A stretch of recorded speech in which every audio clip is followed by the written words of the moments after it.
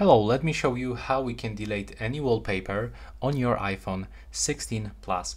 So all you have to do is to first close this one and lock your screen. So we can do this, for example, by clicking on the power button.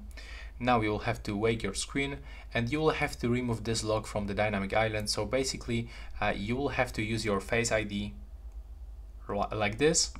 And now you will have to click and hold on the lock screen, go to the wallpaper that you want to remove, swipe up and click on this icon and click to delete this wallpaper, and you are going to remove both of them. So the lock screen and the home screen, you cannot remove only one wallpaper, you actually can remove only pair of the wallpapers.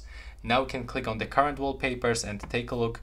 Right now when I'm gonna open this wallpaper phrase, it doesn't appear here anymore. So that's how you can do this step by step on your iPhone 16 Plus and probably on any other iPhone version also. That will be all.